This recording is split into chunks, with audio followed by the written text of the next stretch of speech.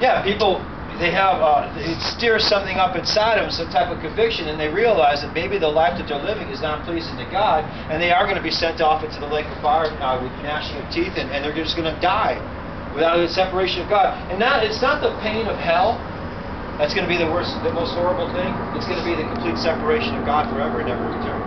It's never going to be allowed to come back. When you heard the misunderstanding that, well, that's where I want to go to hell because that's where all the rock stars are, baby, that's where the party's at. No, you're wrong. You're 100% wrong. Yeah, rock stars might be there, but you're wrong. They're going to have the separation of God. I've had this question asked to me before. Well, would you still want to go to heaven if Jesus wasn't there? No. Not at all. I want to be where Jesus is.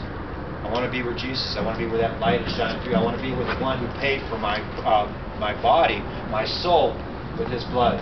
I want to be with the one who's paid the price, who's paid it all for me personally. That was my name that he died for me on that cross, and you put your own name in there. Again, we're living out our faith and working out our salvation. How? Fear and trembling. Fear and trembling. So what do you think that really does look like? Well, you fear God. Well, you mean you lay with your face in the dirt in the morning until that time you get up. That's right. Well, okay. After that 10 years, you fear God. After those 10 years are up.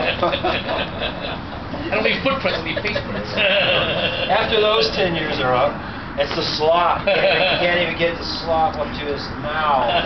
Procrastination, laziness.